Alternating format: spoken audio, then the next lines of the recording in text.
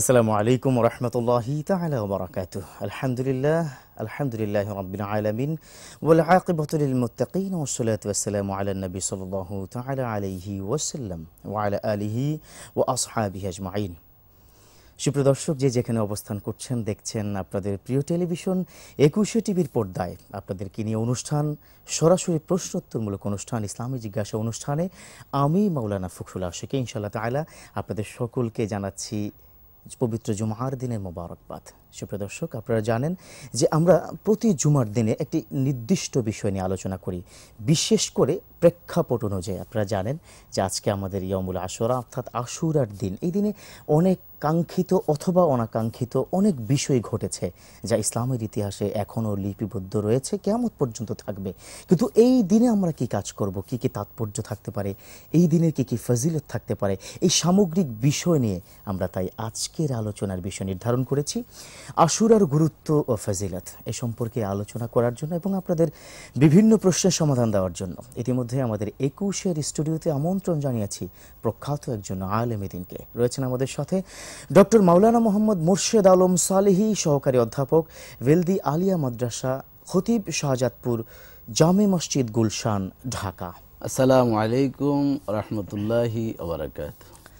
সুপ্রিয় দর্শক মণ্ডলী, যে আশুরার দিনের তাৎপর্য এবং ফজিলত, এই বিষয়টির উপর যদি কোনো প্রশ্ন থাকে অথবা ইসলামের যে কোনো বিষয় আপনার যদি জানার থাকে, তাহলে আমাদের স্ক্রিনে দেওয়া এই নাম্বারে ফোন করুন 8189925, 8189926, 8189910 থেকে 19 পর্যন্ত। আসুন কথা বলি আজকে সম্মানীয় অতিথির সাথে। মোহতারাম, ভালো আছেন? জি আছি আলহামদুলিল্লাহ। আল্লাহ শুকরিয়া আদায় করছি। এমন একটি দিনে আমরা আজকে 21 টিভির পর্দায় এই বিষয় নিয়ে আলোচনা করছি, যে দিনটি অত্যন্ত গুরুত্বপূর্ণ, সারা বিশ্বে সমাদৃত এবং প্রতিপালিত হয়ে থাকে। কারণ এই দিনে অনেক ঘটনাবহ রয়েছে ইসলামের ইতিহাসে, আমরা হাদিস থেকে অনেক ঘটনা পাই। এই দিনটি নিয়ে আমাদের সারা বিশ্বে যারা মুসলিম উম্মাহ রয়েছে তারা এই দিনটিকে দোয়া, ইস্তেগফার অথবা বিভিন্ন আমলে কাটিয়ে থাকে অথবা বিভিন্নভাবে স্মরণ করে থাকে। আমরা কিন্তু বিস্তারিত আপনার কাছ থেকে আজকে শুনতে চাই। শুরুতেই জানতে চাচ্ছি যে আশুরা বলতে আমরা কি বুঝি বা আশুরা কাকে বলে? ইন্নাল হামদুলিল্লাহ ওয়াসসালাতু ওয়াসসালামু আলা মান লা নাবিয়্যা বা'দা ওয়া আলা আলিহি ওয়া আসহাবিহি আজমাইন। আলহামদুলিল্লাহ, সুযোগ্য উপস্থাপক, সত্যি সময়ের দাবি হিসেবে আজকে আপনি যে বিষয়টি নির্ধারণ করেছেন, অবতারণা করেছেন, এর জন্য শুরুতেই আপনাকে এবং 21 টিভি যারা দায়িত্বশীল রয়েছেন এবং যারা দেখছেন সকলকে মোবারকবাদ জানাচ্ছি। সত্যি আশুরা মুহররম মাসের একটি গুরুত্বপূর্ণ বিষয়। আল্লাহ সুবহানাহু ওয়া তাআলা পবিত্র কালামুল্লাহ শরীফে ইরশাদ করেন, ইন্না বিসমিল্লাহির রহমানির রহিম ইন্না ইদ্দাতাশ শুহুরি ইনদাল্লাহি 12 শাহরান ফি কিতাবিল্লাহ ইয়াওমা খালাকাস সামাওয়াতি ওয়াল আরদ মিনহা আরবাআতুন হুরুম। আল্লাহ সুবহানাহু ওয়া তাআলা স্পষ্ট কুরআনুল কারীমে ইরশাদ করেন, নিশ্চয়ই আল্লাহ সুবহানাহু ওয়া তাআলা মানুষের গণনার সুবিধার্থে 12টি মাস নির্ধারণ করেছেন, নতুন করে নয়। ইয়াওমা খালাকাস সামাওয়াতি ওয়াল আরদ, আসমান এবং জমিন যখন সৃষ্টি করেছেন তখনই গণনার সুবিধার্থে মানুষের উপকারিত বিষয় আল্লাহ সুবহানাহু ওয়া তাআলা 12টি মাস নির্ধারণ করেছেন। মাশাআল্লাহ। এবং আল্লাহ তাআলা আরেকটু আমাদেরকে স্পষ্ট করে দিয়েছেন, মিনহা আরবাআতুন হুরুম, তন্মধ্যে 4টি মাস হচ্ছে সবচেয়ে সম্মানিত। মাশাআল্লাহ। আল্লাহ রাসূল যখন বিদায় হজের ভাষণ দিচ্ছেন জাবালে রহমতে আরাফার ময়দানে, তখন আল্লাহ সুবহানাহু ওয়া তাআলা রাসূলুল্লাহ সাল্লাল্লাহু আলাইহি সাল্লামের মাধ্যমে স্পষ্ট করে দিয়েছেন যে 4টি মাস কি কি। এ সম্পর্কে স্পষ্ট দেখা যায় আল্লাহ রাসূল শুরুতেই মুহররম মাসের নাম বলেছিলেন, সালাসাতুন মুতাতাওয়ার, যে 3টি হচ্ছে ধারাবাহিকভাবে এসেছে আর একটি হচ্ছে আলাদা এসেছে। 3টি কি? জিলকাদ, জিলহজ, মুহররম, আর ভিন্ন একটি হচ্ছে রজব। তো এই যে মুহররম মাসটা কেন হিজরি সনের প্রথম মাস, আমরা যদি এই একটি প্রশ্ন করি, আর এর উত্তর হচ্ছে এই, যেহেতু আল্লাহ রাসূল 4টি মাসকে সম্মানিত আল্লাহ তাআলা করেছেন, এই 4টি সম্মানিত মাসের প্রথম মাসের কথাই বিদায় হজের ভাষণে মুহররম বলেছেন। মানে আল্লাহর কথা অনুযায়ী সেটা প্রথম মাস। আমরা যেমনটি আপনার ইংরেজি সনের ক্ষেত্রে জানুয়ারি দিয়ে গণনা শুরু করি এবং বাংলা হচ্ছে বৈশাখ দিয়ে শুরু করি, আর আরবিটা হচ্ছে যেটা আল্লাহর কথা, এজন্য মুহররম দিয়ে আল্লাহর কথা, অর্থাৎ আল্লাহ তাআলা 4টি মাসকে সম্মানিত করেছেন, তন্মধ্যে আল্লাহ রাসূল বিদায় হজের ভাষণে সেটা স্পষ্ট করে দিয়েছেন। এই একটি বিষয়। আরেকটি বিষয় হচ্ছে, আরেকটি বিষয় একটু শুনবো আপনার কাছ থেকে। একজন দর্শক অনেকক্ষণ ধরে অপেক্ষা করছে। জি, আসসালামু আলাইকুম। আসসালামু আলাইকুম। ওয়া আলাইকুম সালাম। কেমন আছেন? আলহামদুলিল্লাহ ভালো আছি, আপনি কেমন আছেন? আমি মানে আপনার কথাগুলো স্পষ্ট হচ্ছে না, হয়তো নেটওয়ার্ক সমস্যা হচ্ছে। আরেকটু চেষ্টা করুন স্পষ্ট করার জন্য। জুম্মার তো 2 রাকাত হচ্ছে আপনার ফরজ। জি কাবলা জুম্মা আর বাদাল জুম্মা, জি। এটা কি আগে পরে পড়তে হয়? একটু বলবেন, আমি তো জানি না। কাবলাল জুমা এবং বাদাল জুমা, এটা তো আপনি নিজে বলেছেন। কাবলুন শব্দের অর্থ পূর্বে, পূর্বের যে 4 রাকাত, আর বাদুন শব্দের অর্থ হলো পরে। এছাড়া কি আর কোনো প্রশ্ন আছে কিনা? না হুজুর, কাবলুন মানে তো পূর্বে, আপনি কাবলাল জুমা মানে জুমার ওই ফরজের 2 রাকাতের পূর্বেই যেই নামাজটা, সেজন্যই বলা হয় কাবলা। কাবলুন অর্থ পূর্বের নামাজ। আর বাদাল জুমা মানে বাদালও পরের নামাজ, ঠিক আছে। আর যদি পূর্বেরটা কখনো আপনি কি না পড়তে পারেন, এটাই তো। হ্যাঁ, আমি ভাইজান অত্যন্ত চমৎকার একটি প্রশ্ন করেছেন। আমি বুঝেছি তিনি কেন করেছেন। বর্তমান প্রেক্ষাপটে আমাদের সমাজে আমরা আসলে একটা এই জগদ্দল পাথরের মধ্যে আছি। ধর্মীয় বিষয় নিয়ে বাড়াবাড়ি চলছে। অনেকেই জানা কমের কারণে অথবা বেশি জানিয়ে অনেক সময় আমরা বলি, বিভিন্ন অনেক সময় অনেক মুখ থেকে, ধর্মীয় ব্যক্তিত্বদের মুখ থেকে এখন বর্ণনা করছেন যে জুমার নামাজ বলতে 2 রাকাত ব্যতীত আর কোনো নামাজ নেই। হয়তো তিনি এইভাবে কোনো কথা শুনেছেন, এই জন্যই আমরা কিছুদিন আগেও এই ধরনের একটা ঘটনার প্রেক্ষাপটে আমরা পড়েছিলাম।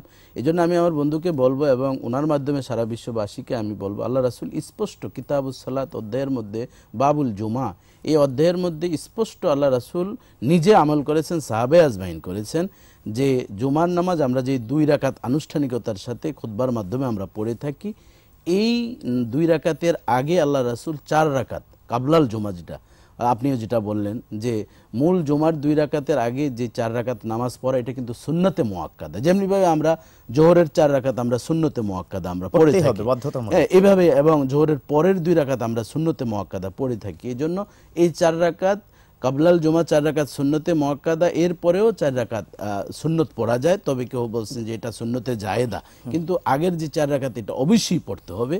এই বিষয় নিয়ে আর আমরা তাহলে বিতর্ক না করে কাবলাল জুমা মানে পূর্বের যে 4 রাকাত, সেটা কি কাবলা ওই 4 রাকাত অবশ্যই পড়তে হবে, নিঃসন্দেহে বাধ্যতামূলক, যেহেতু মুআক্কাদা। মুআক্কাদা মানে তো অবশ্যই পড়তে হবে। জি, যেমনটি দ্বিতীয়টি বিষয়টি। হ্যাঁ, যে আমি শুরুতে বলছিলাম যে মুহররম মাসকে কেন আমাদের হিজরি সনের প্রথম মাস ধরা হলো, এর যুক্তি হিসাবে বলছি যে বিদায় হজের ভাষণে বিশ্বনবী বলছিলেন যে মুহররমের ঘোষণা দিয়েছেন আগে। এছাড়া আল্লাহ রাসূল 600 যখন 22 খ্রিস্টাব্দে আল্লাহ রাসূল রওনা করলেন হিজরত করার জন্য 27শে সফর, কিন্তু এই যে সফর মাসে আল্লাহ রাসূল রওনা করেছেন, কিন্তু মুহররম মাসে রাসূল সাল্লাল্লাহু আলাইহি ওয়াসাল্লামের প্ল্যান ছিল যে তিনি তখনই রওনা দিবেন। এই একটি কারণ। তৃতীয় আরেকটি কারণ হচ্ছে মুহররম মাস দিয়ে কেন হিজরি সনের গণনা।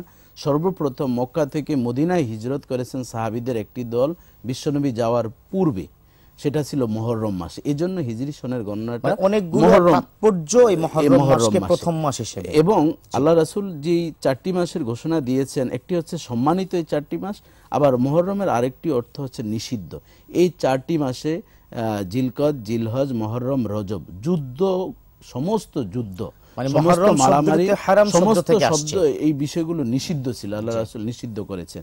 এই মুহররমের বিষয়গুলো আমরা এভাবে বলছি। কিন্তু আপনি যে প্রশ্ন করেছেন যে মুহররম মাসের মূল যে বিষয়টি ইয়াউমে আশুরা হিসাবে আমাদের সারা বিশ্বে পরিচিত, এর আশুরা শব্দটি আশারা শব্দ থেকে এসেছে। আশারা শব্দের অর্থ 10, আর আশুরা শব্দ অর্থ হচ্ছে 10তম, আর ইয়াউমে আশুরা অর্থ 10তম দিন, তো অর্থাৎ মুহররম মাসের 10তম দিন। এখন কেন আমাদের এই ইয়াউমে আশুরা বলে সারা পৃথিবীর জমিনে মুসলিম মিল্লাতের মাঝে পরিচিত, এর 2টি দিক।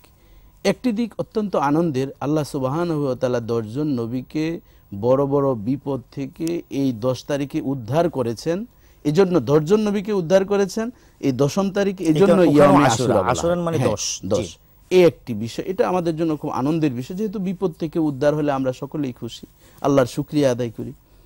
আরেকটি দিক হচ্ছে যেটা আমাদের একটা ট্র্যাজেডি, আমাদের জন্য অত্যন্ত হৃদয় বিদারক একটি ইসলামের ইতিহাসে, সেটা কিয়ামতের পূর্ব পর্যন্ত বলবৎ থাকবে, যে বিশ্বনবী মুহাম্মদুর রাসূলুল্লাহ সাল্লাল্লাহু আলাইহি ওয়াসাল্লামের দৌহিত্র অর্থাৎ নাতি হুসাইন রাদিয়াল্লাহু তাআলা আনহুকে কারবালার ময়দানে, এই যে আজকে জুমার নামাজের পূর্ব মুহূর্তে একজন নয়, 2 জন নয়, হুসাইন রাদিয়াল্লাহু তাআলা সহে নবী পরিবারের সদস্য 73 জন শাহাদাত বরণ করেছিলেন নির্মমভাবে। শুধু একটি মাত্র উদ্দেশ্য, অন্যায়ের সামনে মাথা নত না করার কারণে।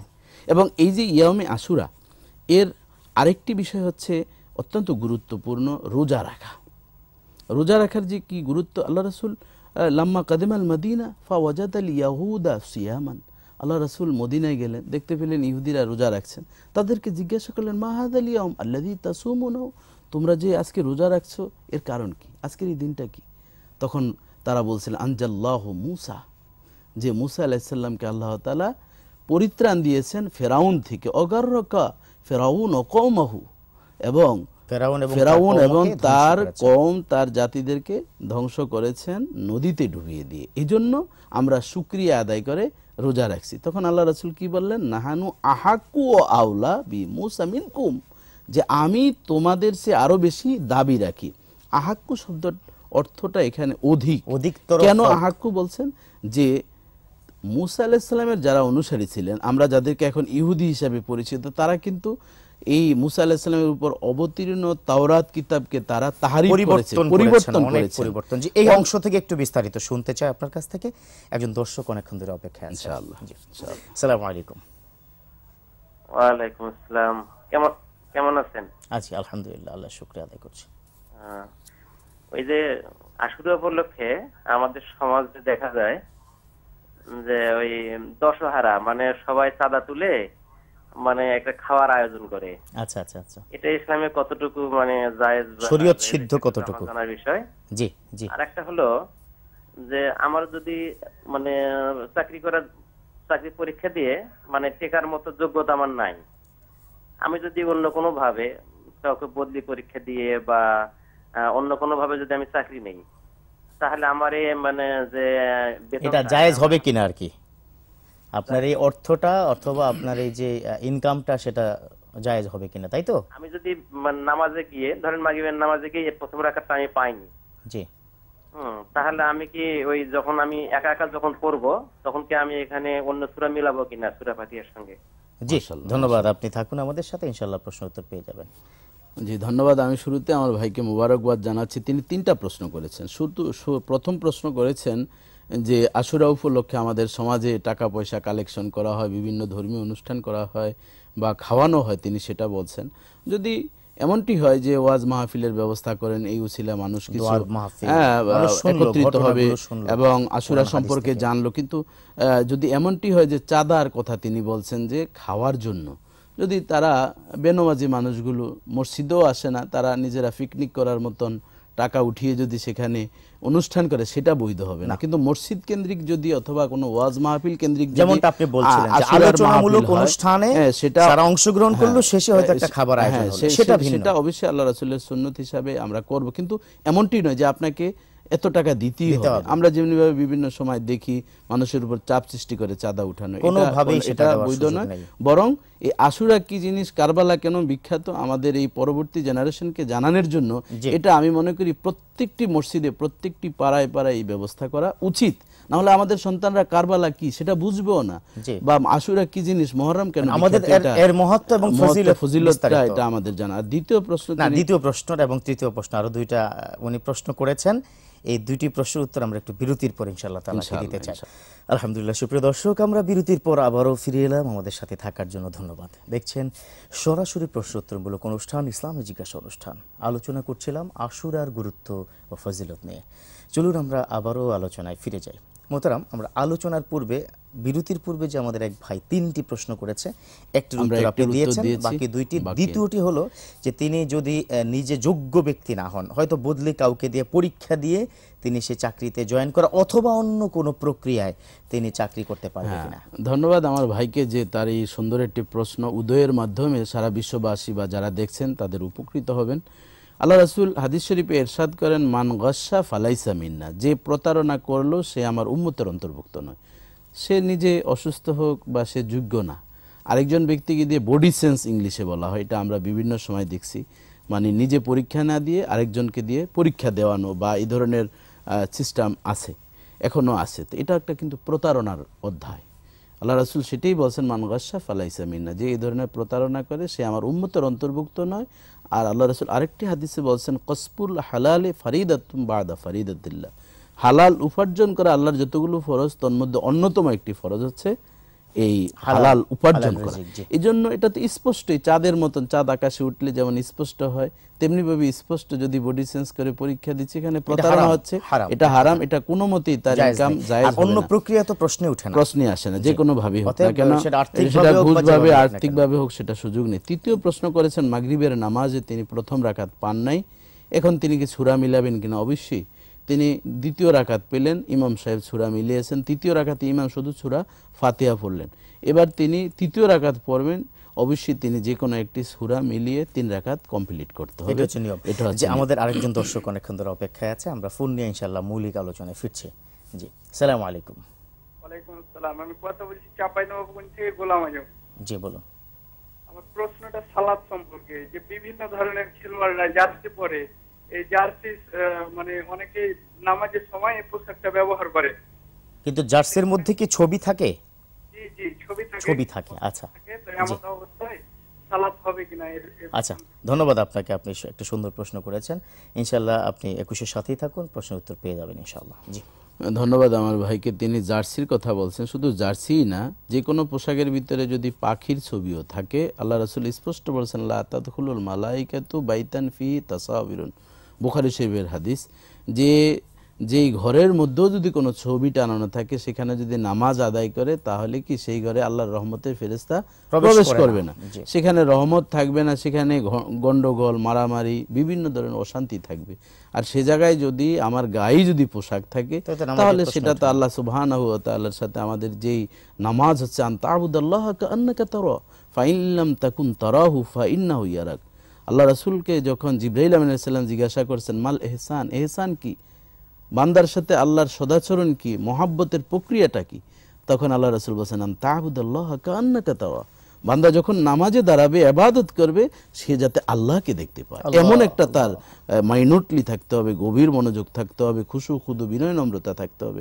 আর যদি আমার পোশাকের মধ্যে ছবি থাকে কোনো আমার পছন্দের প্লেয়ার খেলোয়াড়ের, তাহলে সেটা তো কখনো তার খেলোয়াড়কে হাইলাইটস করা তার উদ্দেশ্য থাকবে। আরেকটা বড় বিষয় হচ্ছে আল্লাহর ভালোবাসা তার মধ্যে থাকলো না। এটা তো একটা ছবি, ছবি তো একেবারে মৃত একটা বিষয়, সেটা এইজন্য একেবারে হারাম। তো হারাম গায়ে নিয়ে তো নামাজ পড়া হবে না, সেজন্য আমাদের এই বিষয়ে এদিকে অবশ্যই লক্ষ্য রাখতে হবে। সকলের অবশ্যই রাখা উচিত। ফোন একটু নিয়ে তারপরে আলোচনায় ফিরছি। জি, আসসালামু আলাইকুম। হ্যালো হ্যালো, জি, আসসালামু আলাইকুম। ওয়ালাইকুম আসসালাম। ভাই আমি মিরপুর থেকে। জি বলুন। আমি জানতে চাইছিলাম যে আপনার যে মুহররমের যে শিয়ারা যে এই যে তাজিয়া মিছিল করে, তাজিয়া যে চাকু দিয়ে যে পিক কাটে, বুঝতে পেরেছি। আসলে কতটুকু আমরা কিন্তু কি জন্য করে এই আমরা জানার জন্য আর কি। যে আমরা পর্যায়ক্রমে সেদিকেই কি যাচ্ছে, আপনি থাকুন 21-এর সাথে, ইনশাআল্লাহ প্রশ্ন উত্তর পেয়ে যাবেন। আমরা কি এটা উত্তর দিয়ে মনে হয় আলোচনা আমরা কিন্তু আলোচনার দিকে যেতাম। যেহেতু জুমার নামাজ পড়বেন আমরা ওনাকে ছেড়ে দিই। জি, আমি ভাইকে ধন্যবাদ জানাচ্ছি। এটা কিন্তু আমাদের একটা টপিক ছিল, কিন্তু এটা আগেই নিয়ে এসেছেন, আমরা এই জন্য ওনাকে ধন্যবাদ জানাচ্ছি। আসলে তাজিয়া মিছিল বলতে ইসলামে কোনো শব্দ নেই, এটা হচ্ছে শিয়াদের একটা ধারণা, যে তাদের ধারণা ছিল আল্লাহ রাসূল আহলে বাইতের একটা মর্যাদা, অর্থাৎ আহলে এখানে বায়াত নয়, বায়াত গ্রহণ এক জিনিস, আর আহলে বাইত বলতে নবী পরিবার। রাসূলুল্লাহ সাল্লাল্লাহু আলাইহি সাল্লাম আল্লাহ তাআলার কোরআনের আয়াত হিসেবে কুল্লা আসআলুকুম আলাইহি আজরান ইল্লা মাওয়াদ্দাতা, এখানে আল্লাহ তাআলা সুন্দর একটি বিষয় জানিয়ে দিয়েছেন যে হে রাসূল আপনি বলুন লা আসআলুকুম আলাইহি আজরান, যে আপনি এই যে দান শহীদ করেছেন উহুদের ময়দানে, তাইফের ময়দানে রক্ত ঝরিয়েছেন, ইসলামের জন্য না খেয়ে খন্দকের পরীক্ষা খনন করেছেন, এত কষ্ট করেছেন আপনি, এর বিনিময়ে আপনি কোনো উজরত নেই। একটা উজরত আমি চাই উম্মতের কাছে, সেটা হচ্ছে ইল্লাল মাওয়াদ্দাতা, যে পরিবারের যে সদস্য আছে, মাওয়াদ্দাতা ফিল কুরবা, নিকটাত্মীয়, রাসূল সাল্লাল্লাহু আলাইহি ওয়াসাল্লামের নিকটাত্মীয়দের কারা, তাদের প্রতি উজরত হচ্ছে তাদের প্রতি ভালোবাসা পোষণ করা। এ বিষয়ে ইমাম বুখারী রাহমাহুল্লাহ হাদিস শরীফে স্পষ্ট, তিনি ইমাম বুখারী রহমতুল্লাহ আলাইহি বুখারী শরীফের মধ্যে সুন্দরভাবে তিনি আলোচনা করেছেন। এই আয়াতের ব্যাখ্যায় কিতাবুত তাফসির অধ্যায়ে 2য় খণ্ডের মধ্যে এসেছেন যে ইল্লাল মাওয়াদ্দাতা ফিল কুরবা আল মুরাদু বিহি আহলুল বাইত, যে মাওয়াদ্দাতা ফিল কুরবা দিয়ে উদ্দেশ্য হচ্ছে নবী পরিবারের সদস্য, নবী পরিবারের সদস্যকে, সেটাও আল্লাহ রাসূল একদিন রোমিও একটি কালো চাদর পরিধান করে আম্মাজান আয়েশা সিদ্দিকা রাদিয়াল্লাহু তাআলা আনহার হুজরা মুবারক থেকে বের হলেন। দেখতেছেন আসতেছেন আলী রাদিয়াল্লাহু তাআলা আনহু, ফাতেমাতুজ জোহরা রাদিয়াল্লাহু তাআলা আনহা, হাসান হুসাইন রাদিয়াল্লাহু তাআলা আনহুমা। তখন তাদেরকে দেখে আল্লাহ রাসূল একটি কোরআনের আয়াত তেলাওয়াত করতেছিলেন খুব সুন্দরভাবে, ইন্নামা ইউরিদুল্লাহু লিইউযহিবা আনকুমুর রিজসা আহলাল বাইতি ওয়া ইউতাহহিরাকুম তাতহীরা। সূরাতুল আহজাবে আল্লাহ তাআলা স্পষ্ট বর্ণনা করেছেন। আল্লাহ রাসূল সেই আয়াতটিই বলতেছেন, নিশ্চয়ই তোমাদের থেকে অপবিত্রতা দূর করতে চাচ্ছেন, পাপ দূর করে দিতে চাচ্ছেন আল্লাহ সুবহানাহু ওয়া তাআলা, হে নবী পরিবারের সদস্যরা। অর্থাৎ তোমাদেরকে ফুত পবিত্র রাখতে আল্লাহ তাআলা চাচ্ছেন, নবী পরিবারের সদস্যদেরকে উদ্দেশ্য করে আল্লাহ তাআলা বলছেন। তো এই আয়াতটা আল্লাহ রাসূল তেলাওয়াত করতেছেন, যখন কাছাকাছি চলে আসলেন, রোমিও যে কালো চাদরটা ছিল সেই চাদরটা আল্লাহ রাসূল তাদের 4 জনের মাথার উপরে ঢেকে দিলেন। মুসলিম শরীফে হাদিস কেন এসছে, এটার বিভ্রান্ত ছড়ানোর বা আমার এই আলোচনাটাকে অবহেলিত করা বা কাউন্টার দেওয়ার কোনো সুযোগ নেই, যেহেতু সিয়াসের তার অন্যতম কিতাব হচ্ছে মুসলিম শরীফ। সেখানে স্পষ্ট বর্ণনা করা হয়েছে আল্লাহ রাসূল তাদেরকে চাদর দিয়ে ঢেকে দিলেন, ঢেকে বলেন, আল্লাহুম্মা হাউলাই আহলে বাইতি, আল্লাহ এরাই হচ্ছে আমার নবী পরিবারের সদস্য। তা রাসূলুল্লাহ সাল্লাল্লাহু আলাইহি ওয়াসাল্লাম নবী পরিবারের সদস্য বলছেন, এবং এখানে বলছেন কুল্লা আসআলুকুম আলাইহি আজরান ইল্লাল মাওয়াদ্দাতা ফিল কুরবা, যে নবী পরিবারের যারা আহলে বাইত রয়েছেন তাদের প্রতি ভালোবাসাই নবী চাচ্ছেন। তাহলে নবী পরিবার বলতে আমরা বুঝলাম যে আলী রাদিয়াল্লাহু তাআলা আনহু, ফাতেমাতুজ জোহরা রাদিয়াল্লাহু তাআলা আনহুমা আনহা এবং হাসান এবং হুসাইন রাদিয়াল্লাহু তাআলা আনহুমা, এই 4 জনকে বোঝানো হয়েছে। এখন একটি প্রশ্ন হচ্ছে, শিয়াপন্থী যারা, তারা বলতেছেন যে আবু বকরকে খলিফার দায়িত্ব দেওয়া হয়েছে, এটা তো নবী পরিবারের সদস্য হিসাবে আলী রাদিয়াল্লাহু তাআলা পাও না, যেহেতু আল্লাহ রাসূল বলেছেন আনা মাদিনাতুল ইলম ওয়া আলিউন বাবুহা, আমি হচ্ছি মদিনার ইলম, আর ওই ইলমের দরজায় যদি প্রবেশ করতে হয় আলীর কাছে যেতে হবে। বিভিন্নভাবে আলী হচ্ছেন আসাদুল্লাহিল গালিব, আল্লাহর সিংহ বলা হয়। এবং শুধু তাই নয়, আল্লাহ রাসূল আরেকটি হাদিসে বলছেন আনা শাজারাতুন ফাতেমাতুন আসলুহা আলিউন ফরউহা, এভাবে রাসূল সাল্লাল্লাহু আলাইহি ওয়াসাল্লাম বিভিন্নভাবে বলছেন যে আমি হচ্ছি একটি গাছ, আর ফাতেমা হচ্ছে ওই গাছের মূল, আর আলী হচ্ছে ফলের মূল, আর হাসান এবং হুসাইন হচ্ছে সামারাতুন, হাসান হুসাইন এরা 2 জন হচ্ছেন ফল। আর যারা ওয়াল মুহিব্বুনা ওয়ারাকাতু ফিল জান্নাহ, আর যারা এই নবী পরিবারের সদস্যদেরকে ভালোবাসবে তারা হচ্ছে আমি যেই গাছ সেই গাছের পাতা, এবং তারা জান্নাতে প্রবেশ করবে। সুবহানাল্লাহ। তো এখানে শিয়াপন্থীরা এই হাদিস থেকে, এবং আরেকটি হাদিস যে আমি উল্লেখ করেছি যে রোমিও চাঁদের পরে আল্লাহ রাসূল আল্লাহুম্মা হাউলাই আহলে বাইতি বলছেন, তাহলে এখানে তারা আলীর সম্মানটা বেশি দেখছেন, রাসূল সাল্লাল্লাহু আলাইহি ওয়াসাল্লাম বলছেন। কিন্তু আবু বকরকে কেন খেলাফতের দায়িত্ব দেওয়া হলো, এটা হচ্ছে তাদের প্রশ্ন। উমরকে কেন দেওয়া হলো আগে? এই জন্য তারা 3 জনকে না মেনে শুধুমাত্র আলী রাদিয়াল্লাহু তাআলাকে মানেন, এবং পরবর্তীতে হাসান এবং হুসাইন রাদিয়াল্লাহু তাআলা খেলাফতের দায়িত্বে আসবেন এ মনে করে তারা শুধুমাত্র আলী কেন্দ্রিক এবং তার পরিবার কেন্দ্রিকই রয়ে গিয়েছেন ভালোবাসার দিক থেকে। এই যে ভালোবাসা, এবং আরেকটি বিষয় হচ্ছে হুসাইন রাদিয়াল্লাহু তাআলা আনহু, তিনি কারবালার ময়দানে যে শাহাদাত বরণ করেছেন, নবী পরিবারের সদস্য সহ প্রায় 73 জন শাহাদাত বরণ করেছেন, রক্ত ঝরেছে। এজন্য শিয়াপন্থী যারা আছেন আমার সেই ভাইয়েরা অতি আগ বাড়িয়ে বা ধর্মকে ভিন্নভাবে তারা রূপান্তরিত করে, তারা ওই তাজিয়া মিছিলের মধ্যে চাবুক মারে, হাই হোসেন বলে মাতম করে রক্ত ঝরায়। তারা ভাবে আমরা যদি একটু রক্ত ঝরাতে পারি তাহলে নবী পরিবারের সদস্য তা 73 জন কারবালার প্রান্তে যেভাবে রক্ত ঝরেছে আমরাও তাদের সাথে গা ভাসিয়ে দিলাম এবং তাদের আদর্শ গ্রহণ করলাম। কিন্তু আসলে প্রকারান্তরে এটা হচ্ছে অতি বাড়াবাড়ি, এবং ইসলামী শরিয়াতে এই তাজিয়াকে কখনো আহলে সুন্নাত ওয়াল জামাত বলুন এবং ধর্মীয়ভাবে কোরআন হাদিসের দৃষ্টিকোণ থেকে তাজিয়া মিছিল বা তাজিয়াকে কোনো ধরনের সাপোর্ট, হাই হোসেন করব, ফজরের নামাজ না পড়ে আমি মিছিল করতেছি আর হাই হোসেন বলে রক্ত বের করতেছি। অথচ দেখা যাচ্ছে যে বিভিন্ন জায়গায় যে ধর্মীয় যেই নামাজ রোজা হজ যাকাত এইসব পালন বাদ দিয়ে আমরা এসব বিষয় করি। আমি এটা একটু যোগ করি আপনার সাথে, এই জায়গাটাতে যদি যোগ না করি তাহলে হয়তো অসম্পূর্ণ থেকে যাবে। আপনি যদি ভালোই বাসেন তাহলে ভালোবাসার 2টি বা 3টি নমুনা থাকতে পারে। প্রথমত হচ্ছে হলো তারা কি কারণে কারবালার প্রান্তরে এই যে নির্মমভাবে শাহাদাত বরণ করেছেন। 1 নম্বর বিষয় হচ্ছে অন্যায়ের কাছে মাথা নত না করার কারণে তাহলে যারা তাজিয়া মিছিল বা যারা এই ধরনের কার্যকলাপ করছেন তারা কি আসলে অন্যের কাছে মাথা নত করছে কিনা? দ্বিতীয়টি হচ্ছে হলো যে মহাব্বতের জায়গা কিন্তু মাতম করা, গায়ে থেকে রক্ত ঝরানো এইভাবে নয়। মহাব্বত করতে হবে সেভাবে একজন মানুষ কি কি কাজ করেছে, মানে তাদের আদর্শটা, তাদের আদর্শটাকে আপনি প্র্যাকটিস করবেন, এটাই হচ্ছে কিন্তু মহাব্বত। অবশ্যই। যে আমি কিন্তু এই অংশ থেকে আপনার কাছ থেকে আরো একটু বিস্তারিত শুনতে চাই, কারণ এটা আজকে খুব ইম্পর্টেন্ট একটি বিষয়, ইয়াউমে আশুরার দিন যেহেতু, কিন্তু সেটা বিরতির পর ইনশাআল্লাহ। সুপ্রিয় দর্শক, আলোচনা চলছে আশুরার গুরুত্ব এবং ফজিলত নিয়ে। ইনশাআল্লাহ তাআলা তার বাকি অংশটুকু আলোচনা করব বিরতির পর। অবশ্যই আমাদের সাথেই থাকবেন। দেখছেন আপনাদের প্রিয় অনুষ্ঠান ইসলামী জিজ্ঞাসা অনুষ্ঠান। আলোচনা করছিলাম আশুরার গুরুত্ব এবং ফজিলত নিয়ে। আলোচনা আমাদের সাথে রয়েছেন প্রখ্যাত আলেমদ্দিন ডক্টর মাওলানা মোহাম্মদ মুর্শেদ আলম সালেহী, সহকারী অধ্যাপক বেলদি আলিয়া মাদ্রাসা ও খতিব শাহজাদপুর জামে মসজিদ গুলশান, ঢাকা। চলুন আমরা আবারও আলোচনায় ফিরে যাই। যেমনটি আমরা আলোচনা করছিলাম, আমি যেই জায়গাটিতে টাচ করছিলাম যে যারাই মাতম করছে বা যারা রক্ত ঝরাচ্ছে নিতান্তই তারা মহাব্বতের জন্যই করছে ধরে নিচ্ছি। তো এই মহাব্বত কিন্তু করতে হবে আদর্শিকভাবে। আপনি কাউকে ফলো করছেন না, কারো কোনো কথা শুনছেন না, কিন্তু তাকে আপনি মহাব্বত করছেন, এটা কিন্তু অনেকটা প্রতারণার শামিল। আপনি তখনই মহাব্বত প্রমাণিত হবে আপনি তার আদর্শকে গ্রহণ করেছেন। তিনি অন্যায়ের সামনে মাথা নত করেননি, তিনি সুন্নতের পায়বন্ধ ছিলেন, তিনি তার ব্যক্তি জীবনে আল্লাহ রসুলের যেহেতু তার মানে কি নানাজান ছিলেন, সকল আমল তিনি কি করেছেন, কোনো নফল ইবাদতও তিনি ছাড়েননি, এবং শুধু তিনি একা করেননি, পুরো পরিবারকে নিয়ে তিনি করেছেন। এই কাজগুলোকে আপনি করছেন। যদি এই কাজগুলো আপনি করে থাকেন, তারপরে হয়তো সিদ্ধান্ত আপনি নেবেন যে আপনি কি করবেন। কিন্তু এই কোনো কাজের সাথে না ইসলামের কোনো সম্পৃক্ততা আপনার মধ্যে নেই। যেমনটা আপনি বলছেন ফজরের নামাজের খবর নেই, কিন্তু ফজরের পর থেকে মাতম শুরু। হ্যাঁ, আপনি যে বিষয়টি বলছেন সত্যিকার ভাবি, আর আমি ওই ভাই যেই প্রশ্ন করছেন এটা কিন্তু আমাদেরও একটা মৌলিক বিষয় ছিল আজকের এই আলোচনার। তো যেহেতু এসছেই বিষয়গুলো আরেকটু স্পষ্ট আমি করতে চাচ্ছি। আমাদের দেশে কিন্তু এই মাতম চলছে, হাই হোসেন বলছে, রক্ত ঝরাচ্ছে, গত বছর একটি দুর্ঘটনা হয়েছে, এটা আবার অতি বাড়াবাড়ি।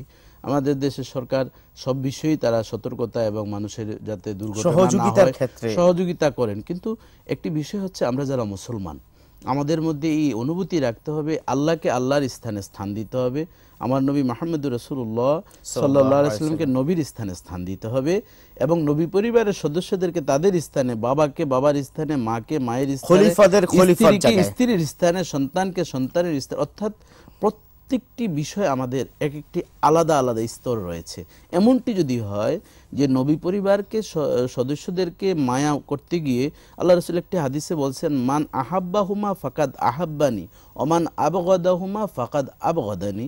এটা মুসনাদ আহমদ শরীফের হাদিস খানে এসেছে যে আল্লাহ রাসূল বলছেন, হাসান হুসাইন রাদিয়াল্লাহু তাআলা আনহুমাকে, এই দুইজনকে যারা ভালোবাসে, তাদের আদর্শকে যারা মানে, কেমন যেন সে আমাকেই ভালোবাসলো। আর এই দুইজনকে যারা অপছন্দ করবে, প্রকারান্তরে তারা আমি নবী মুহাম্মদুর রাসূলুল্লাহ সাল্লাল্লাহু আলাইহি ওয়াসাল্লামকে অপছন্দ করল। এখানে একটি লজিক হচ্ছে যে দেখুন, রাসূলুল্লাহ সাল্লাল্লাহু আলাইহি ওয়াসাল্লামের আদর্শকে জীবিত রাখার জন্যই কিন্তু হুসাইন রাদিয়াল্লাহু তাআলা আনহু কারবালার ময়দানে শাহাদাত বরণ করেছেন। কি যে মুয়াবিয়া রাদিয়াল্লাহু তাআলা আনহু গেলেন 60 হিজরিতে মক্কায় হজ করার জন্য। সেখানে দেখা হলো আবু বকর রাদিয়াল্লাহু তাআলার যোগ্য সন্তান আব্দুর রহমান ইবনে আবু বকর, ওমর রাদিয়াল্লাহু তাআলার যোগ্য সন্তান আব্দুল্লাহ ইবনে ওমর, এরপর দেখা হলো আব্দুল্লাহ ইবনে জুবাইর রাদিয়াল্লাহু তাআলার সন্তান, রাসূলের ফুফাতো ভাইয়ের সন্তান, এরপর হুসাইন ইবনে আলী রাদিয়াল্লাহু তাআলা আনহুমা।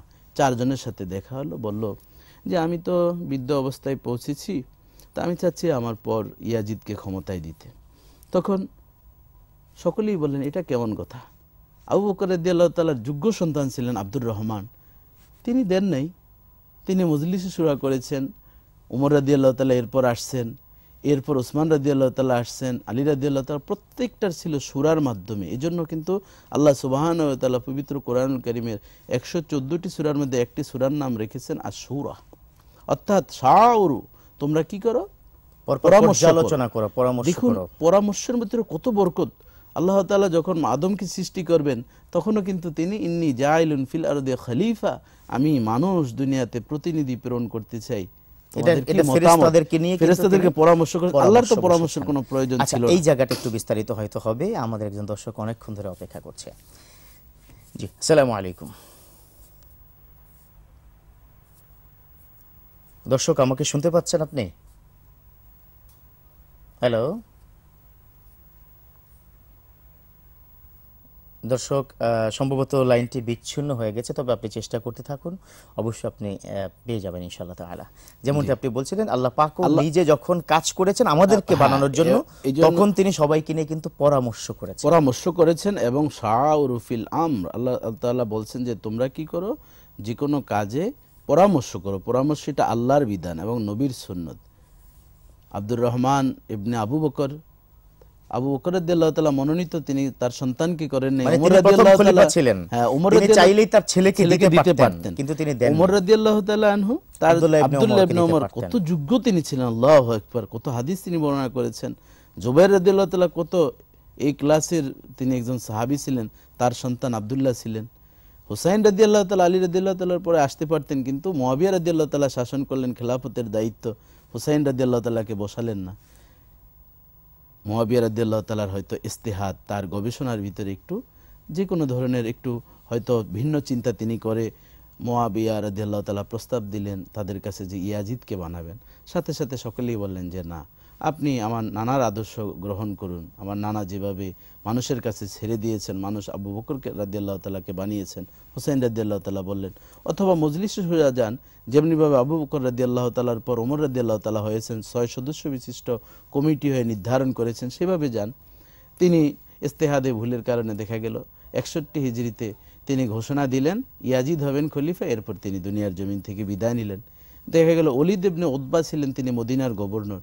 ইয়াজিদ যখন খেলাফতের মসনদে বসলেন, তিনি বললেন, ওলিদ তুমি দ্রুত গতিতে হুসাইন রাদিয়াল্লাহু তাআলা আনহুকে বলো যাতে সে আমার হাতে বায়াত গ্রহণ করেন।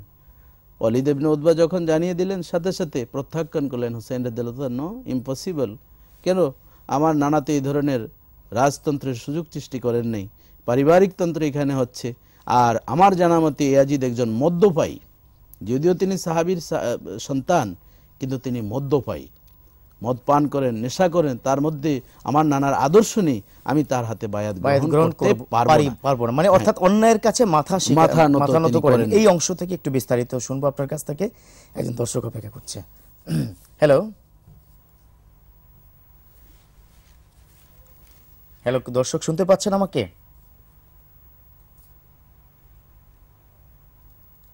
দর্শক, আপনি কি আমাকে শুনতে পাচ্ছেন? আপনার কথা আমি শুনতে পাচ্ছি না সেভাবে, আপনি আরেকবার চেষ্টা করুন, ইনশাল্লাহ আমাদেরকে পেয়ে যাবেন। জি, যেমন আপনি বলছিলেন। জি, তো পরবর্তীতে দেখা গেল ওয়ালিদ ইবনে উতবা যখন বিষয়টি জানালেন, হুসাইন রাদিয়াল্লাহু তাআলা আনহু প্রত্যাখ্যান করলেন, বিষয়টি ইয়াজিদের কাছে পৌঁছে গেল। এরপর কুফা নগরীতে ছিলেন নোমান ইবনে বশির, তিনি ছিলেন গভর্নর। কুফার মানুষগুলো বারবার হুসাইন রাদিয়াল্লাহু তাআলাকে বলছেন যে, হে আলী রাদিয়াল্লাহু তাআলার সুযোগ্য সন্তান, আপনার বাবা এই কুফা নগরীতে, ইরাকের কুফা, যেখানে ইমামুল আজম আবু হানিফারও জন্ম ছিলেন, কুফা হচ্ছে আলেমদের একটা মার্কাজ ছিল। আল্লাহ সুবহানাহু ওয়া তাআলা কুফায় অনেক সাহাবীদের জন্ম, অনেক আল্লাহর ওলিদের ইমামদেরকে জন্ম দিয়েছেন। তো কুফার মসনদে আলী রাদিয়াল্লাহু তাআলা খেলাফত পরিচালনা করেছেন, আপনার মতন একজন সুযোগ্য সন্তান এখানে যদি আসে, আমরা তাহলে সুন্দরভাবে আমরা আঞ্জাম দিতে পারবো। কারণ এখানে যে দায়িত্বশীল নোমান ইবনে বশির রয়েছেন, তার কাছে ইয়াজিদ যেভাবে মেসেজ পাঠিয়েছেন, আমরা এটা ধৈর্য ধারণ করতে পারি না। বিভিন্নভাবে পাঠালেন, চিঠি পাঠালেন, বিভিন্ন কিতাবে আসছে 3000-এর উপরে, 1500 থেকে 3000 চিঠি এসছে। এরপর হুসাইন রাদিয়াল্লাহু তাআলা আনহু মুসলিম ইবনে ওয়াকিল তার চাচাতো ভাইকে পাঠালেন। যখন মুসলিম ইবনে ওয়াকিল পৌঁছে গেলেন কুফায়, 40,000 মুসলমান হুসাইন রাদিয়াল্লাহু তাআলার নামে তার হাতে বায়াত গ্রহণ করেছেন। সুবহানাল্লাহ। এই খবর পৌঁছে গেল ইয়াজিদের কাছে, তার মাথা তো একেবারেই, যেহেতু সে তো হুসাইনকে যেভাবেই হোক তার হাতে বায়াত গ্রহণ করাতে হবে, অথবা দুনিয়ার জমিন থেকে ডিলিট করাতে হবে, এটা ছিল। কারণ সে ছিল খুব জিদি। কারণ যারা নেশাখোর তারা জিদি থাকে, তাদের মন মানসিকতা সুস্থ থাকেন। এই জন্যই তো আল্লাহ তাআলা ইন্নামাল খামরু ওয়াল মাইসিরু ওয়াল আনসাবু ওয়াল আজলামু রিজসুম মিন আমালিশ শাইতান স্পষ্ট বলেছেন, মদ, জুয়া, মূর্তি পূজা এবং লটারি নির্ধারণ করা সম্পূর্ণ শয়তানের কাজ। ফাস্তানিবুহু লাআল্লাকুম তুফলিহুন, তোমরা যদি এই বিষয়গুলো ছেড়ে দিতে পারো, খারাপ কাজগুলো, তাহলেই তোমরা সফলতা লাভ করবে, জান্নাত তোমাদের জন্য অপেক্ষায় থাকবে। জি, তো ইয়াজিদের ওই ঘটনাটা একটু শুনবো যে সে কিভাবে কি রাগান্বিত হয়েছেন, কি করেছেন। একজন দর্শক অনেকক্ষণ ধরে অপেক্ষা করছে। আসসালামু আলাইকুম। আমি মোহাম্মদ কিশোরগঞ্জ থেকে উঠছিলাম। জি বলুন। যে আশুরার দিনে একটা রোজা থাকা বা দুইটা রোজা থাকা সম্বন্ধে, একটা রোজা থাকলে অনেকে বলে যে দুইটা থাকতে হয়, এটা দুইটা, একটা ইহুদিরা থাকতো আর সত্যিকার যে হোসেন রাদিয়াল্লাহুর পক্ষে যারা এরা একটু দুইটা রোজা থাকে, এটা জানতে চাই। যেটা কোরআন হাদিসে কি ব্যাখ্যা রয়েছে, তাই তো? আপনি থাকুন আমাদের সাথে, ইনশাআল্লাহ প্রশ্ন উত্তর পেয়ে যাবেন। অবশ্য আপনি একবার কি বলেছেন, তারপর একটু বাংলায় বলুন। আপনি তো হাদিস খান আরবিতে বলেছেন। ইনশাআল্লাহ। না ভাই, অনেক সুন্দরই একটি গুছিয়ে প্রশ্নটা করেছেন। যে আসলে মূলত কিন্তু আজকে ইয়ামে আশুরার মূল জিনিসটি হচ্ছে কিন্তু রোজা দিয়ে একটা ইবাদত করা। আমরা অনেকেই রোজা রেখেছি বা যারা রাখেন নাই সামনে রাখার জন্য চেষ্টা করব। রাসূলুল্লাহ সাল্লাল্লাহু আলাইহি সাল্লাম মুসা আলাইহিস সালাম যখন ফেরাউনের কবল থেকে রক্ষা পেলেন, তখন তিনি শুকরিয়া আদায় করে যে রোজাটি রেখেছিলেন। আল্লাহ রাসূল আমাদের দ্বিতীয় হিজরিতে যে রমজান মাসের রোজা ফরজ হয়েছে, এর আগে কিন্তু ফরজ ছিল এই মুহররমের রোজা রাখা। এই রোজাটি কিন্তু রোজা রাখতেন মুসা আলাইহিস সালামের পরে অন্যান্য সকল নবীরা, ঈসা আলাইহিস সালাম সহ আমাদের নবী। এরপর যখন পুরা মাস ফেকে চলে আসলো, তখন আল্লাহ রাসূল এই রোজার প্রতি গুরুত্ব দিলেন, আর সেটা তখন নফল সুন্নতে জায়েদা হিসাবে আমাদের উপর আরোপিত হলো। তো রাসূলুল্লাহ সাল্লাল্লাহু আলাইহি ওয়াসাল্লাম বলছেন যে নাহানু আহাক্কু আওলা, আমরা এই বিষয়টি একবার আলোচনা করেছিলাম যে আমি বেশি অধিকার রাখি তোমাদের চেয়ে, কারণ তোমরা তো কিতাবকে নষ্ট করে দিয়েছো, তাওরাত কিতাব, আর আমরা কিন্তু স্পষ্ট তাওরাত কিতাব যেভাবে আল্লাহ সুবহানাহু ওয়া তাআলা মুসা নবীর উপর অবতীর্ণ করেছেন সেভাবেই আমরা বিশ্বাস করি অদ্যাবধি পর্যন্ত। আমার নবী করেছেন, সাহাবায়ে আজমাইন করেছেন, আউলিয়া কেরাম করেছেন, আমরাও কিন্তু সেটা বিশ্বাস করি। এজন্যই নবী পাক বলেছেন নাহানু আহাক্কু আওলা, দুটি শব্দ কিন্তু এখানে অ্যাডজেক্টিভ যুক্ত করেছেন, যে আমি বেশি অধিকার রাখি এবং আমি বেশি এর চেয়ে উত্তম ভাবে আমি এটার বেশি পালন করার ক্ষেত্রে। তো রাসূলুল্লাহ সাল্লাল্লাহু আলাইহি ওয়াসাল্লাম বলেছেন লাইন বাকিতু লা আসুমান্নাত তাসিয়া, যদি আমি আগামী বছর বেঁচে থাকি আমি 9 তারিখও রোজা রাখবো। যেমন 9 এবং 10 গতকালকে আমরা বুধবারে রাতে ভাত খেয়ে বৃহস্পতিবারে প্রথম রোজা গেল, আর গত রাতে ভাত খেয়ে আজকে আমরা যারা রোজা রাখছি এই দুটি। গতটি হচ্ছে রাসূলুল্লাহ সাল্লাল্লাহু আলাইহি ওয়াসাল্লাম বলেছেন লাইন বাকিতু লা আসিমুন্নাত তাসিয়া, যে আমি যদি বেঁচে থাকি 9 তারিখও রাখবো। কি জন্য? অখাল্লিফুল ইয়াহুদা ওয়াল মুশরিকিন, কারণ মুশরিক এবং ইয়াহুদিদের তাদের একটু ভিন্ন করার জন্য, তাদের আদর্শের একটু বাইরে থাকার জন্য, আদর্শচ্যুত ছিল, তাদের মতো করে করলে তো হবে না। তারা তো ইহুদি, তারা নবীকে মানতো, কিন্তু তাওরাত কিতাবের ভিতরে পরিবর্তন এনেছেন। এজন্য তারা রেখেছেন 10 তারিখে। আমরা তাদের কাজটাকে খেলাপ করার জন্য, তাদের কাজটাকে আদর্শটার উপরে স্থির না থেকে নবীর আদর্শের উপরে থাকার জন্য আমরা 9 তারিখে এবং 10 তারিখে রোজা রাখবো। কারণ আল্লাহ রাসূল বলছেন মান তাশাব্বাহা বিকওমিন ফাহুয়া মিনহুম, রাওয়াহু আবু দাউদ। আবু দাউদ শরীফে হাদিসে এসেছে যে যেই জাতির আদর্শ গ্রহণ করে তার সাথে হাসর হবে, তাদের সাথে হিসাব নিকাশ জাহান্নাম।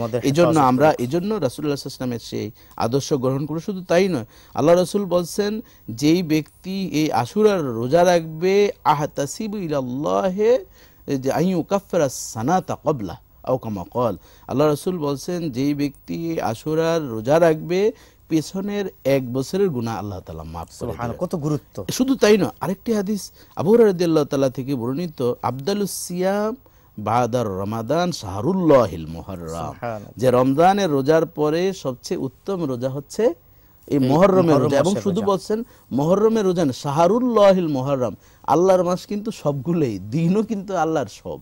রমজান মাসে আল্লাহ তাআলা এটা ভিন্নভাবে বলছেন, যেহেতু ওমাই ইউআজ্জিম শাআইরাল্লাহ, আল্লাহ তাআলা কোরআনুল কারীমে বলছেন যে এই সমস্ত শায়েরগুলোকে, আল্লাহর এই নিদর্শনগুলোকে, আল্লাহর এই আদর্শের বিধানগুলোকে যারা সঠিকভাবে সম্মান করবে ফাইন্নাহা মিন তাকওয়াল কুলুব, সেটা হচ্ছে সেই মুমিন বান্দাদের জন্য কলবের খোরাক। কলবের তাকওয়া অর্থাৎ আল্লাহ ভীতি তার মধ্যে, যেভাবে আল্লাহ তাআলা আদেশ করেছেন। তাহলে আমরা মৌলিকভাবে বুঝতে পারলাম, আমার ভাই যে প্রশ্ন করেছেন, আমরা 9 তারিখও রোজা রাখবো, 10 তারিখও রোজা রাখবো, এর অনেক ফজিলত রয়েছে, এক বছরের গুনাহ আল্লাহ তাআলা maaf করবেন। আমরা যেই জায়গাটিতে আলোচনা করতে চাচ্ছিলাম যে আপনার যে মুয়াবিয়া রাদিয়াল্লাহু তাআলা যে আনহু সন্তান ইয়াজিদের যে তার খলিফা আসছে এবং সে অন্যায়ভাবে যে কাজগুলো করছিল, এটা বিস্তারিত ইনশাআল্লাহ তাআলা শুনবো আপনার কাছ থেকে। আমরা একটু ইনশাআল্লাহ একটা কি বিরতির পর। সুপ্রিয় দর্শক, আলোচনা চলছে আশুরার গুরুত্ব এবং ফজিলত নিয়ে। ইনশাআল্লাহ তাআলা তার বাকি অংশটুকু আলোচনা করব বিরতির পর। থাকুন 21-এর সাথেই। আপনি ইয়াজিদ সম্পর্কে বলছিলেন, সে ছিল মদ্যপ এবং সে ওই অত্যন্ত রাগী ব্যক্তি ছিল। অনেকগুলো চিঠি দিয়েছে হোসেন রাদিয়াল্লাহু তাআলা আনহু, তিনি মাথা নত করেননি এবং 40,000 কুফাবাসী হোসেন রাদিয়াল্লাহু তাআলা আনহু মুসলিম ইবনে আকিল রাদিয়াল্লাহু তাআলার হাতে বায়াত গ্রহণ করেছেন। এর মধ্যে দামেস্কের গভর্নর ছিলেন নোমান, ওয়ালিদ ইবনে উতবা ছিলেন মদিনার গভর্নর, আর কুফার গভর্নর ছিলেন নোমান ইবনে বাশির, আর আব্দুল্লাহ ইবনে জিয়াদ দামেস্কের গভর্নর ছিলেন।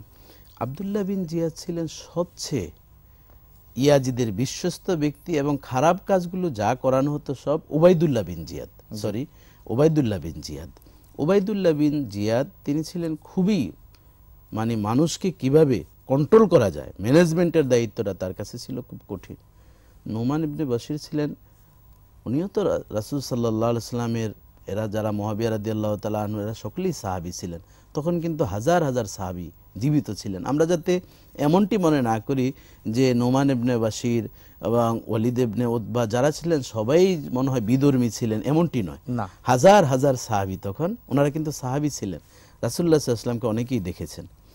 তো নোমান ইবনে বাশিরকে সরিয়ে দিলেন, সরিয়ে দিয়ে ওবাইদুল্লাহ বিন জিয়াদ সেখানে ক্ষমতায় যে কোনোভাবেই হোক রাতের গভীরে সে এসে পৌঁছলেন। পৌঁছে স্পষ্ট জানালেন যে মুসলিম ইবনে আকিল নাকি এসছে এই কুফা নগরীতে হুসাইনের পক্ষ থেকে, তার চাচাতো ভাই। বিষয়টি জানাজানি হলো, মুসলিম ইবনে আকিল রাদিয়াল্লাহু তাআলাকে ধরে নিয়ে আসা হলো, তাকে দুনিয়ার জমিন থেকে হাজার হাজার মানুষের সামনে হত্যা করলো, নির্মমভাবে হত্যা করলো, শাহাদাত বরণ করলো। শাহাদাতের পানি গ্রহণ করলেন মুসলিম ইবনে আকিল। এরপর দেখা গেল ঘটনাটি ভিন্ন রূপ দেখা দিল।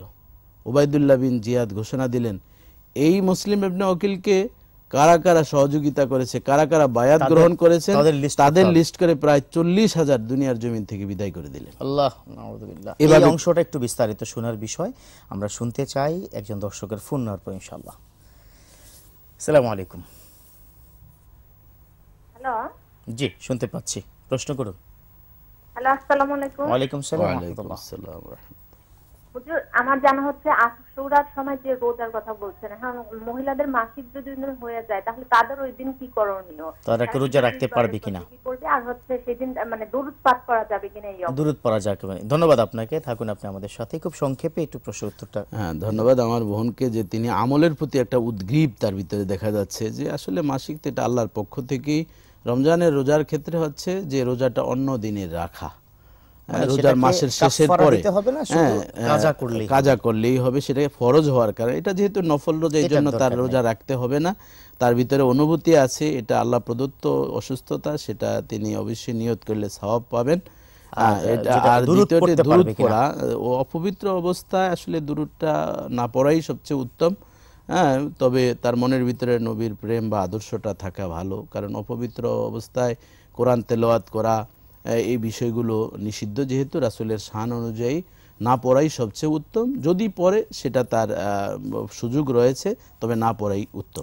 তো আমরা যে বিষয়টি আলোচনা করতেছিলাম যে কারবালার যে আজকের ইয়ামে আশুরার একটি দিক আমি বলছি, 10 জন নবীকে আল্লাহ তাআলা মুক্তি দিয়েছেন এবং রোজার সওয়াব রয়েছে, বিভিন্ন বিষয়। আমরা এগুলো কিন্তু ঘটনা প্রবাহ মসজিদে আমরা জানি, ওয়াজ মাহফিলে জানি, এই জন্য আমি মূল কথাগুলো বলতে চাচ্ছি। তো এভাবে ওবাইদুল্লাহ বিন জিয়াদ যখন চলে আসলেন, প্রায় 40,000 মানুষকে হত্যা করলেন যারা নবী প্রেম যাদের ভিতরে ছিল, এবং সঠিক নবীর আদর্শ পাওয়ার জন্য হুসাইন রাদিয়াল্লাহু তাআলা আনহুকে খবর দিয়েছেন, চিঠি দিয়েছেন। তিনি পরিবারের সদস্য নিয়ে আসছেন, কোনো বর্ণনায় এসছে, ইতিহাসে আসছে প্রায় 200 জন নিয়ে, অথবা নারী পুরুষ মিলে 128 জন ইত্যাদি বিভিন্ন ধরনের কথা রয়েছে। তো যাই হোক, এরপর ওবাইদুল্লাহ বিন জিয়াদ জুমার মসজিদে তিনি খুতবা দেওয়া শুরু করলেন যে আমি আজকে থেকে ঘোষণা দিলাম হুসাইনের পক্ষ থেকে আমি এসেছি, হুসাইনের হাতে যারা বায়াত গ্রহণ করেছেন বা করবেন, চিন্তা গ্রহণ করেছেন বা এই ধরনের মায়া মহব্বত সৃষ্টি হয়েছে, আজ থেকে ভুলে যান। যদি এই কুফার নগরীতে থাকতে হয়, ইয়াজিদ যা বলে তাই শুনতে হবে। এদিকে প্রায় 4000 সৈন্য পাঠিয়ে দেওয়া হলো। হুসাইন রাদিয়াল্লাহু তাআলা আনহু চলে আসলেন যে কুফা থেকে প্রায় 25 মাইল উত্তরে ফোরাত নদীর তীরবর্তী কারবালার প্রান্তলে।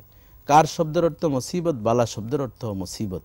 এই দুইটি মুসিবত মিলে মহা মুসিবতের একটি স্থান হচ্ছে সেই কারবালার প্রান্তর। তো যাই হোক, সেখানে পৌঁছলেন, সেখানে আবদ্ধ করা হলো, বিভিন্নভাবে অত্যাচার শুরু করা হলো। পানি, খেজুর, খাবার যা নিয়ে আসলেন শেষ হয়ে গেল। সবচেয়ে দুঃখজনক বিষয় ছিল ছোট্ট ছোট বাচ্চাও ছিল। হুসাইন রাদিয়াল্লাহু তাআলার সন্তান আসগর ছিলেন, শিশুপুত্র আসগর যখন মারা যাচ্ছে, এদিকে আজকের এই যে শুক্রবার, এই শুক্রবারেই তো আল্লাহ সুবহানাহু ওয়া তাআলা আসমান জমিন সৃষ্টি করেছেন। এই শুক্রবারেই কারবালার প্রান্তরে এই দুর্ঘটনা ঘটেছিল। নবী পরিবারের সদস্যদেরকে দুনিয়ার জমিন থেকে মিটিয়ে দেওয়া হলো। হুসাইন রাদিয়াল্লাহু তাআলা এই 9 তারিখ অর্থাৎ গতকাল যে রাতটি গেল, সারা রাত ইবাদত বন্দেগী করলেন আর নবী পরিবারের সদস্যদেরকে বললেন, তোমরা আমার নানার আদর্শকে জীবিত রাখার জন্য আমরা এখানে এসেছি। আজকের এই রাতটা আমাদের জন্য অত্যন্ত মহামূল্যবান। হয়তো শাহাদাতের পানি আমাদের সকলেরই গ্রহণ করতে হবে। এভাবে সকলেই মেনে নিলেন হুসাইন রাদিয়াল্লাহু তাআলার কথা। মুসলিম ইবনে আকিলকে শাহাদাত বরণ করতে হয়েছে। এই খবর পৌঁছানোর পর আরও বেশি তাদের কষ্টের জ্বালা শুরু হয়ে গেল। সকালবেলা শাহাদাতের তামান্না নিয়ে সকালবেলা সমস্ত রাসূল সাল্লাল্লাহু আলাইহি ওয়াসাল্লামের পরিবারের সদস্য আপনজন তরবারি নিয়ে বের হলেন। এক এক করে 71 জন শেষ হয়ে গেল, 72 জন শেষ হয়ে গেল। হুসাইন রাদিয়াল্লাহু তাআলা আনহু একে একই বাকি আছেন। এর মধ্যে বিবি সাহারা, তিনি বলতেছেন, সাহারা বানু বলতেছেন, হুসাইন শেষবারের মতো তোমার সন্তানকে একটু দেখে যাও, তোমার সন্তান ছটফট করে দুনিয়ার জমিন থেকে বিদায় নিচ্ছে, একটু পানি পান করবে, সেই পানিটাও নেই আমার ঘরে, তাঁবুর মধ্যে কাতরাচ্ছে। হুসাইন রাদিয়াল্লাহু তাআলা আনহু এই নবী পরিবারের কলিজার টুকরাকে নিয়ে এই ইয়াজিদ বাহিনীর সামনে বলল, ও উবাইদুল্লাহ বিন জিয়াদের সৈন্যরা, তোমরা শোনো, আমি অন্যায় করেছি, এসে আমি ভুল করেছি, তার প্রতিদানও আমি পাচ্ছি। আমার সন্তান তো কোনো অন্যায় করে না, আমাকে যা ইচ্ছা তাই করো। তোমরা আমাকে যদি হত্যা করো, নবী পরিবারের পৃথিবীর জমিন থেকে মুছে যাবে, তো একটু পানি দাও। যখন এই কথা বলল, এই কুলেঙ্গার ইয়াজিদ বাহিনী সাথে সাথে তীর নিক্ষেপ করলো। হুসাইন রাদিয়াল্লাহু তাআলার এই সুযোগ্য সন্তান শিশুপুত্র আসগর সাথে সাথে দুনিয়ার জমিন থেকে বিদায় নিলেন, রক্ত ফিলকে উঠল। হুসাইন রাদিয়াল্লাহু তাআলা শরীরের মধ্যে জর্জরিত ক্ষত বিক্ষত অবস্থায় তিনি স্ত্রীর কাছে গিয়ে বললেন, সাহারা বানু, তোমার সন্তানকে জান্নাতি পানি পান করে আমি তোমার কাছে নিয়ে এসেছি। রক্ত জরা পোশাক এই অবস্থায় পৌঁছিয়ে দিলেন স্ত্রীর কাছে। সর্বশেষ হুসাইন রাদিয়াল্লাহু তাআলা তিনি জীবিত আছেন, তরবারি নিয়ে নেমে গেলেন। ডাক দিয়ে সেই কারবালার ময়দানে বিশ্বনবীর কলিজার টুকরা বলতেছেন, মুঝে কুফা ওয়ালো মুসাফির না সমঝো মায় আয়া नहीं हो बुलाया गया हो। কবি বলেন যে আমি তো কুফার অধিবাসী, আমার বাবা এখানে খেলাফতের দায়িত্ব ছিলেন, তোমরা এক এক করে এতগুলো চিঠি আমাকে দিয়েছো, তোমাদের ডাকে আমি এসেছি। আজ আমি এই সন্তানকে হারিয়েছি, আমার পরিবারের সদস্যদেরকে হারিয়েছি। আমাকে যদি তোমরা শেষ করো, তাহলে নবী পরিবারের সদস্য পৃথিবীর জমিন থেকে মুছে যাবে।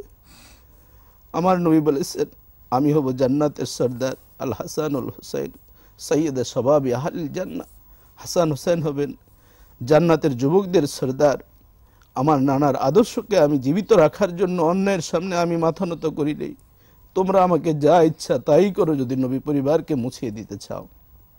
ওই কাফেররা আর দেরি করলো না, এক এক করে বিশ্বনবীর কলিজার টুকরার গায়ে চতুর্দিক থেকে তীর নিক্ষেপ করা শুরু করলো। কোনো কিতাবে আসছে 31টি, কোথাও আসছে 41টি, যেভাবেই হোক সর্বশেষ আমার নবীর দহিত হুসাইন রাদিয়াল্লাহু তাআলা আনহুকে সীমার নামক এক পাপিষ্ঠ পাষাণ সে এসে নবীজির কলিজার টুকরা হুসাইন রাদিয়াল্লাহু তাআলার শির মোবারককে আলাদা করে ফেলল। আলাদা করে বর্মের মধ্যে হুসাইন রাদিয়াল্লাহু তাআলার মাথাকে ঢুকিয়ে নিয়ে যাচ্ছে। তারা আনন্দ করে করে উবাইদুল্লাহ বিন জিয়াদের সামনে যখন দিল, উবাইদুল্লাহ বিন জিয়াদ লাঠি দিয়ে আঘাত করতেছে। আমার নবী পরিবারের সদস্যের লিডার হুসাইন রাদিয়াল্লাহু তাআলা ঠোঁট মুবারকের উপর যখন লাঠি দিয়ে ঠক ঠক করে ধাক্কা দিচ্ছে আর মজা করতেছে, আনন্দ করতেছেন, যায়েদ রাদিয়াল্লাহু তাআলা আনহু চিৎকার করে বলতেছেন, ও উবাইদুল্লাহ বিন জিয়াদ, এতক্ষণ যা তুমি করেছো সহ্য করেছি, আমি দেখেছি বিশ্ব পয়গম্বর এই ঠোঁট মুবারকের মধ্যে নিজের ঠোঁট দিয়ে চুমু দিয়েছেন হুসাইন রাদিয়াল্লাহু তাআলা আনহুকে এবং আদর করেছে, তুমি এই বেয়াদবি যদি করো আল্লাহর দরবার থেকে তুমি রেহাই কখনো পাবে না। এরপর উবাইদুল্লাহ বিন জিয়াদ থেমে থাকেন নাই, সে বিশ্বনবীর এই কলিজার টুকরা হুসাইন রাদিয়াল্লাহু তাআলা আনহুর শির মুবারক নিয়ে ইয়াজিদের কাছে চলে গেল মিছিল করে, আনন্দ করে। এভাবে উবাইদুল্লাহ বিন জিয়াদ যখন নিয়ে গেল, ইয়াজিদ তখন খুশি হয়ে গেল, আনন্দ করলো। কিন্তু দেখা গেল যারা যেই 4000 সৈন্য এসেছিল হুসাইন রাদিয়াল্লাহু তাআলার পরিবারকে পৃথিবীর জমিন থেকে মিটিয়ে দেওয়ার জন্য, একজনও সুস্থভাবে তারা জীবিত থাকেন নাই, পচে গলে দুনিয়ার জমিন থেকে বিদায় নিয়েছে। এই জন্য আমি দর্শক শ্রোতাদের কাছে বলবো, ইসলাম জিন্দা হোতা হয় হার কারবালা কি বাদ। ইসলাম জীবিত হয়েছে ধরনের বড় মুসিবতের পরে।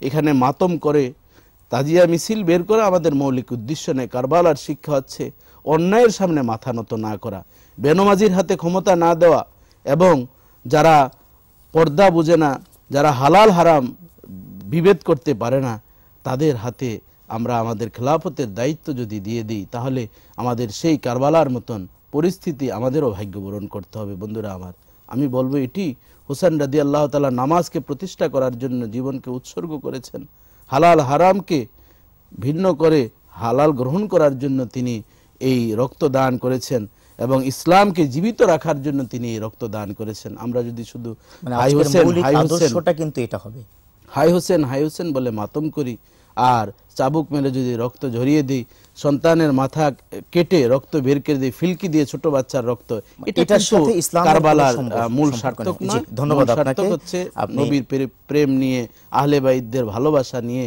এবং তাদের আদর্শ নিয়ে আমাদের জীবনটা গঠন, জীবন প্রতিষ্ঠা করতে হবে। ধন্যবাদ আপনাকে, এত চমৎকারভাবে আজকে আলোচনা করেছেন। সুপ্রিয় দর্শক, ধন্যবাদ আপনাদেরকে যারা এতক্ষণ ধরে আমাদের সাথে ছিলেন। সত্যি এটা হৃদয় বিদারক এবং ইসলামের ইতিহাসের সবচাইতে নির্মম ঘটনা। তবে এই ঘটনা থেকে শিক্ষা গ্রহণ করতে হবে। আমরা পরিপূর্ণভাবে আল্লাহ রাসূলের যারা বংশধর, বিশেষ করে পরিবারের সদস্য, তাদের আদর্শকে গ্রহণ করব, অন্যায়ের কাছে অবশ্যই মাথা নত করব না। ইনশাআল্লাহ অনুষ্ঠানের শেষ প্রান্তে পৌঁছে গেছি। যদি আপনারা অনুষ্ঠান সম্পর্কে কোনো বিষয় যদি আপনি জানতে চান, যদি জানার থাকে, তাহলে স্ক্রিনে দেওয়া এই নাম্বারে আপনারা যোগাযোগ করুন। অনুষ্ঠানের ইসলামী বিষয়ে যদি জানতে চান তাহলে যোগাযোগ করুন। ইসলামী জিজ্ঞাসা 21 টেলিভিশন, জাহাঙ্গীর টাওয়ার, 10 কাউরান বাজার, ঢাকা 1215। অনুষ্ঠান সম্পর্কে আপনার মতামত জানাতে ভিজিট করুন www.21tv.com এই ঠিকানায়। ইনশাআল্লাহ তাআলা দেখা হবে আগামী সপ্তাহে আমাদের আপনাদের সাথে। আল্লাহ আপনাদের সকলকে ভালো রাখুক এবং আজকের দিন অবশ্যই আমলে কাটাবেন, সেই প্রত্যাশা এখানেই শেষ করছি। ওয়া আখিরি দাওয়ানা আলহামদুলিল্লাহি রাব্বিল আলামিন। আসসালামু আলাইকুম ওয়া রাহমাতুল্লাহি ওয়া বারাকাতুহু।